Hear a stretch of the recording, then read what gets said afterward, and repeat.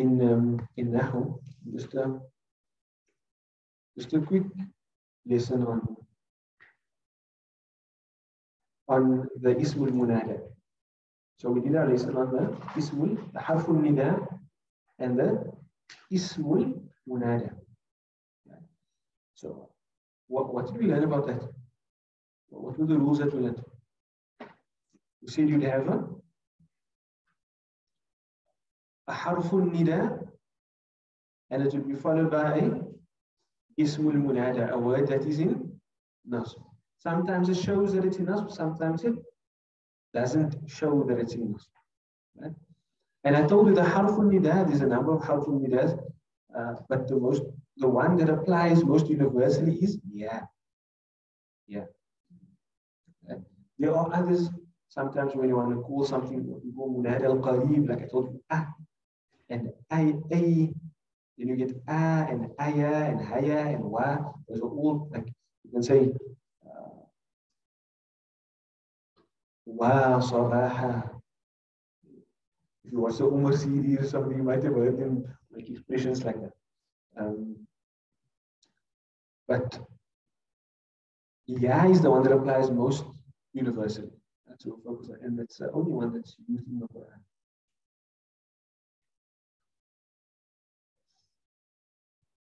Then,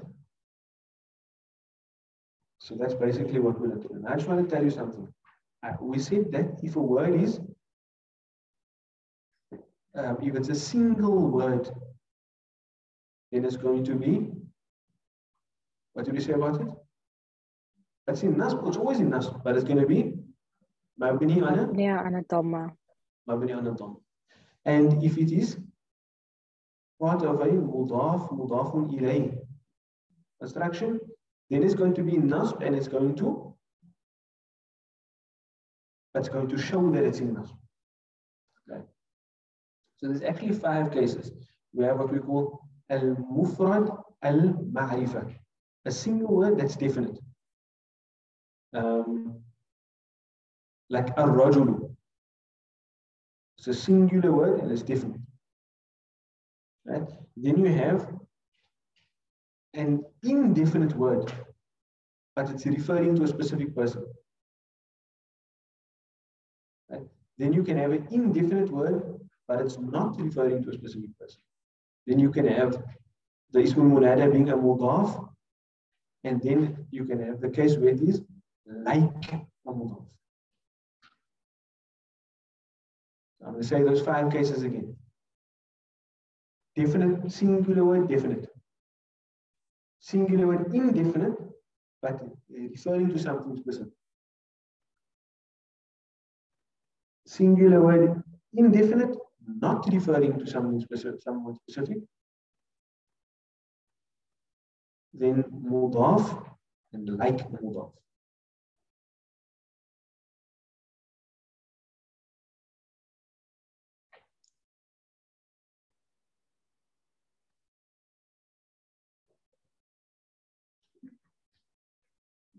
The first one was definite word.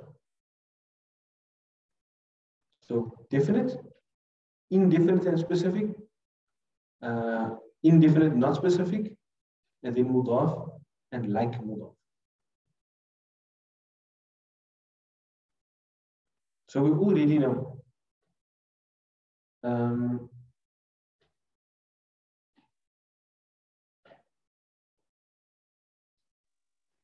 Maulana, what's the difference between the mudaf and the light mudaf? Isn't all the mudaf light? Not light. I'm saying like a mudaf. That's not a mudaf, but it's like a mudaf. Oh, okay. Correct. Like what we call in Arabic, ash-shabihu bil mudaf.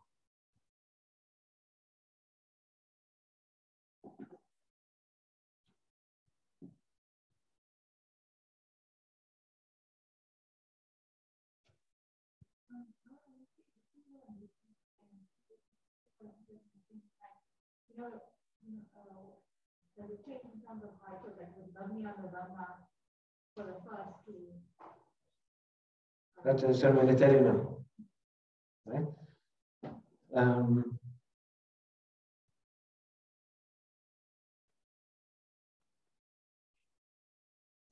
So I'm going to see if I use the one.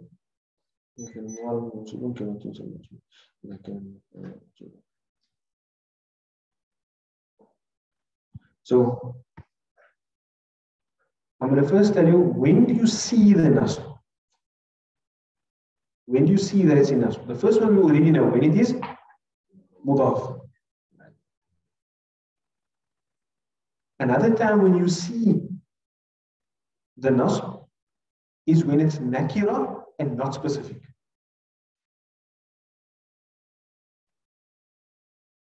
I think on the list that I gave you, that's number 3.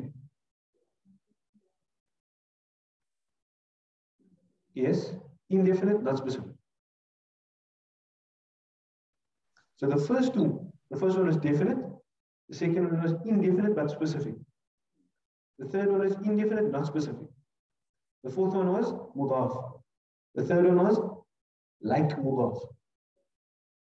Right? So number 3, 4, and 5, you see the nasb. And I'm going to give you an example of each of those. Right? And number 1 and 2, that's mabni on al-dhamma. So I'm going to give you an example. Unfortunately, the board is not working, but for those online, you can see. I'm going to tell it to you for those that are there. If I want to say, like I'm saying in poetry, or just it doesn't in poetry, but like I'm just saying, oh, heedless person, take note. But I wanted to apply to any person that's heedless. Then you will show that it's nakira and it's not specific, right? So then you will say like ya ghafilan. Ya ghafilan. It's nakira, it shows it's in nakira, and it shows that it's in nasb.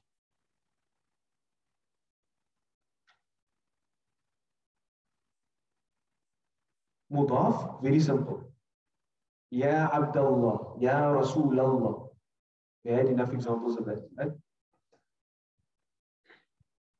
Yes. Then number 4, something like a mudaf is when you have a single indefinite word, but then there's something after that qualifies it, like Ya Hasanan khuluquhu. Ya Hasanan khuluquhu. That means, oh, person of good character. You translate it as, oh, person of good character.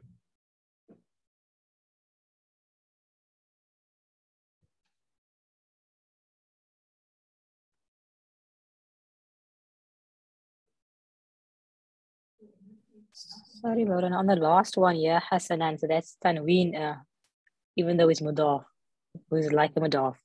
It's like a mudaf. It's not exactly a mudaf in ilay construct. You could just say, Ya Hasanan, but you're not going to know what's being spoken about. So the next part of the word comes in qualification. Ya Hasanan khuluquhu. Must come like that to you. Ismul Munada.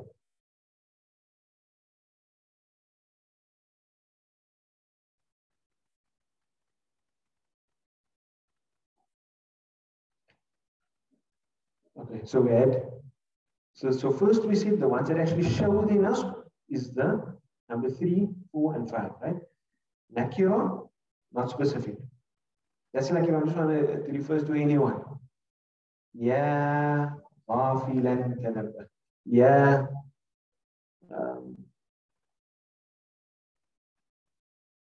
qari'an al-Quran. It can refer to any reciter of the Quran. It's indefinite and it is not specific. The second one is a mudaf, that's very simple. Ya Abdullah, Ya Rasulullah, we did a lot of examples of that last week. And then the last one is the trickiest one. It's something that's like a mudaf. Ya Hasanan khuluquhu, a person of good character. Then number 1 and 2, the definite word, the singular word that's definite, and the indefinite word, but a specific person is intended. Those are mabni on a dhamma, but they are in mahalli nasb. And the first type, a definite word is going to be like your proper nouns. Muhammadu, ya Muhammadu. Ya, the example they give you, ya Zuhayru. Ya Thabitu, whatever name is. Ya Ismailu. Ya Musa. Okay, but that's not mabni on a dhamma because that word stays like that. Ya, whatever. Ya Fatimatu. Ya Aishatu. That's definite. It's a definite word. Mabni on a dhamma. So that's example of number one. The example of number two is if I'm in a conversation and I say to a person, Ya Rajulu. Ya Rajul. So Rajulun is the word. But because there is a specific person intended, like in the discussion, there's a specific person intended. I'm not saying it doesn't refer to any man, it refers to this man that I'm speaking to, Ya Rajul. So it will be Ya Rajulu. Mabni ana dhamma. It's originally an indefinite word, but because a specific person is intended, it's just going to be mabni ana dhamma. There's no am. Indefinite words don't have am. Right? The first type you might think would usually have a definite word. But you see here, it's words that's definitely meaning, like names, proper nouns.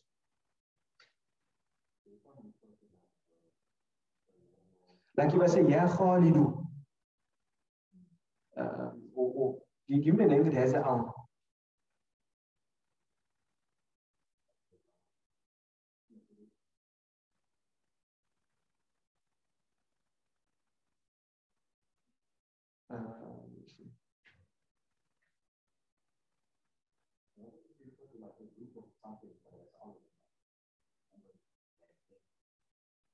Let's just give it mabni ala dhamma.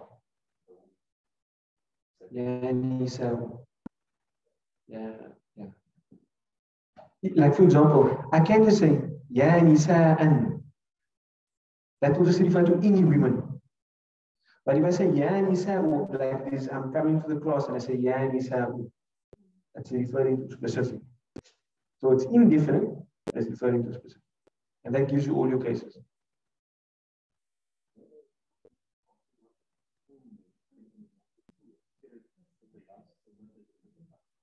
Yes. Yes, mudaf. Ya qawmi. It's mudaf. Mudafun ilayh.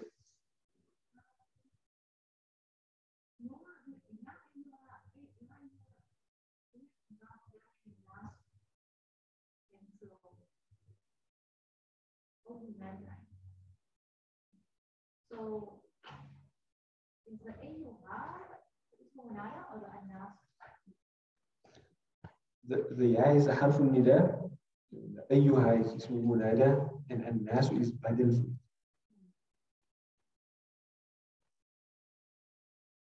So it's like, oh you, I can just say that, ya ayyuha. The address is already in there. And nas, or I could just say ya nas. So that's why it's a ayyuha is the ism al-munada, and al-nas is badal. Yeah, this must be so unbelievable. So, how would anyone, it doesn't matter what it could be love, it could be not.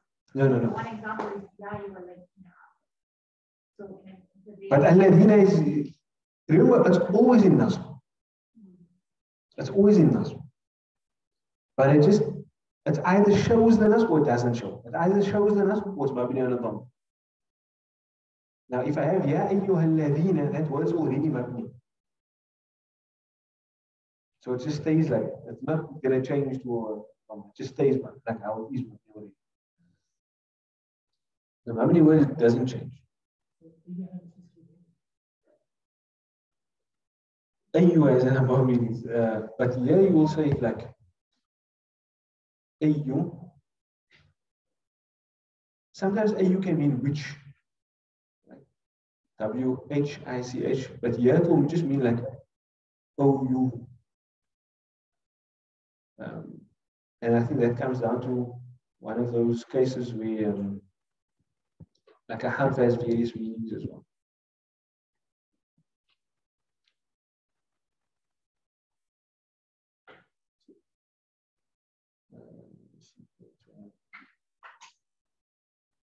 Like the feminine form is ayyatu. Ayyatu hannasudu.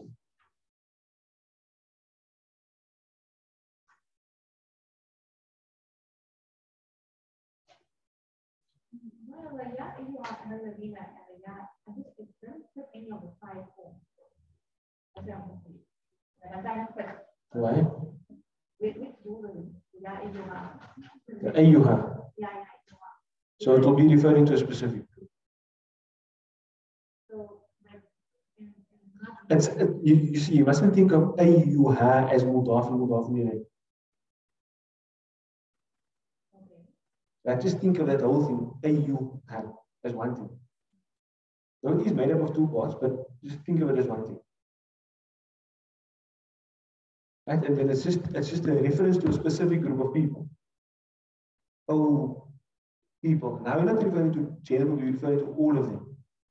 So it is maqsooda. It is a specific. Everybody's included in a specific. It's a universal address to everyone.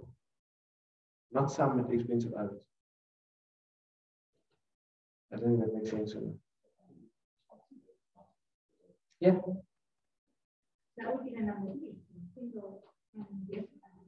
That's not indefinite.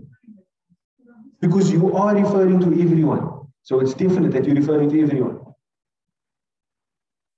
You understand? So it's you can say that it falls under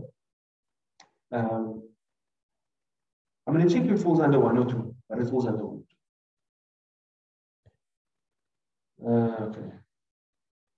Let me just get it.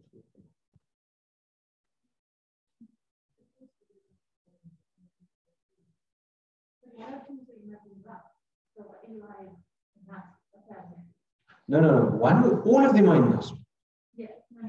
One or two don't show it, and 3, 4, and 5 show it. Understand? So it falls under one or two.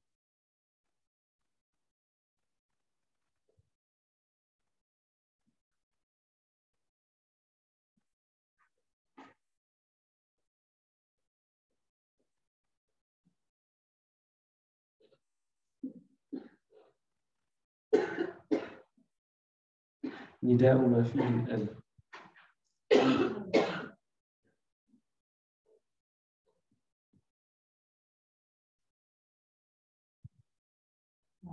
You can't people not say one and maybe a possibility that they may not come to all. Okay, if they don't come at all, then we'll carry on with all of Sorry, Mona, one question again on the like mudaf. So the second word doesn't have to be in jar. Say again. So if you got hasanan khuluquhu, the second, like the mudaf ilayh part, doesn't have to actually be in jar. It can be in any other how. But so is the khuluqu he or khuluquhu in the example number 5? Remember, number 5 is not a mudaf ilayh. That's like a mudaf ilayh. If it was a mudaf ilayh, then it would be very simple. Nasb and then a word in jar. Yeah, we haven't had a lesson on what are things that are like a mudaf ilayh.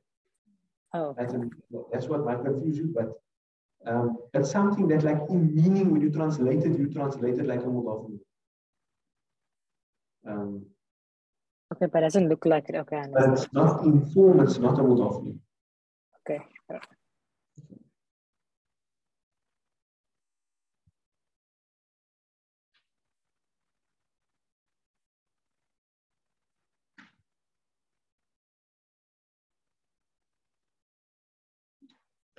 Okay, so when you want to call something that has an al, then you will have this ayyuha or ayyatuha.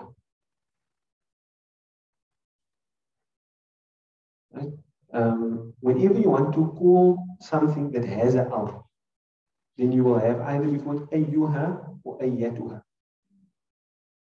If I wanted to say, oh people, then I would just say ya nasu.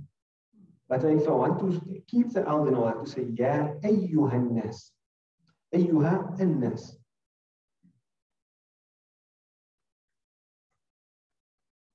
Like look in the Quran, you'll find it like that. Ya ayyuhal insan. Ya ayyatuhan nafsu.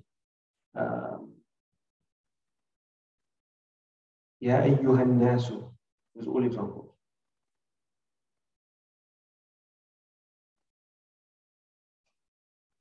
And if you don't have the ayyuha or ayyatuha, then you have to have an ismul ishara.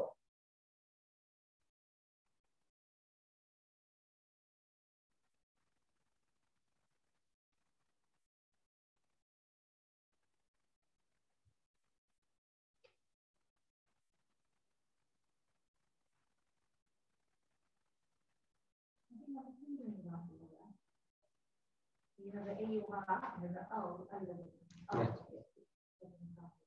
Alladeen is actually ismul mawsool.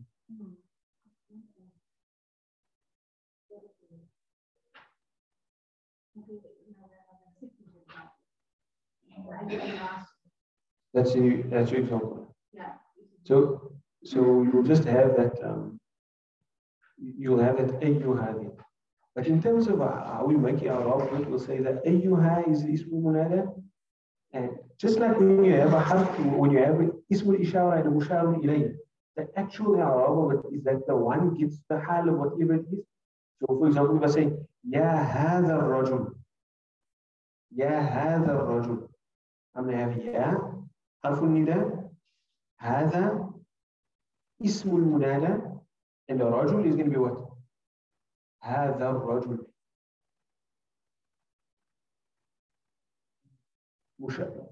So when we learn it, we call it musharun ilayh, but the technical term there will be badal. Because I could just say ya hada, or I could say ya rajul. Right? So how they would make i'rab technically is we call the first thing ya ayyuha, ayyuha ismul munada, and an-nasu badal.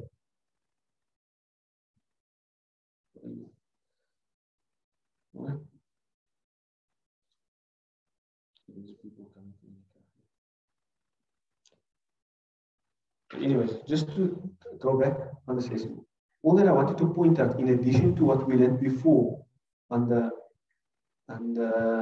harful nida and the ismul munada, the harful nida is not enough. The lesson is actually on the ismul munada. Is that the ismul munada is always in nasb, right? That we learned already. Sometimes it shows its nasb, sometimes it doesn't show its nasb, right? And that we also learned before, right? But what the only detail that I wanted to add this week is to tell you that there's 5 different cases, right?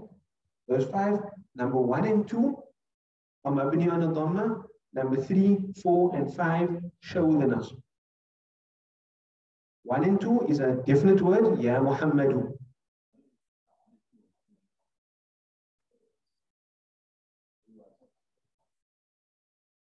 Yes, it is. It's not even going to be ayyaha, ayyiha. It's always going to be ya ayyuha.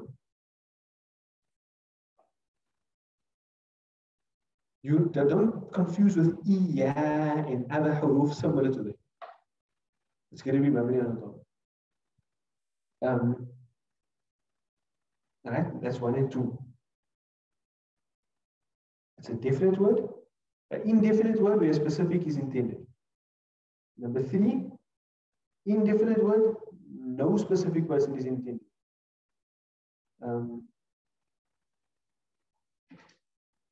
Number 4, mudaf.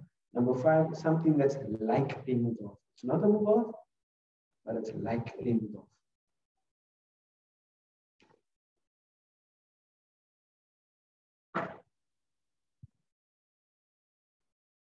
That's okay, that's all that I wanted to add over here today. So now, Imam said it, yeah, so maybe we can do one verse of Surah Nur.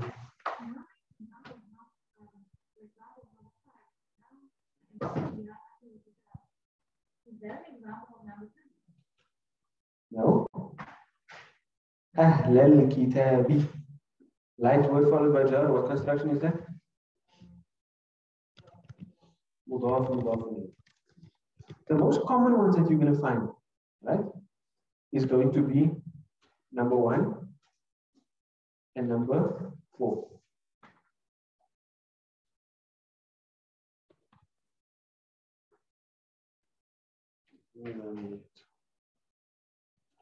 Just the one verse of Surah Nur.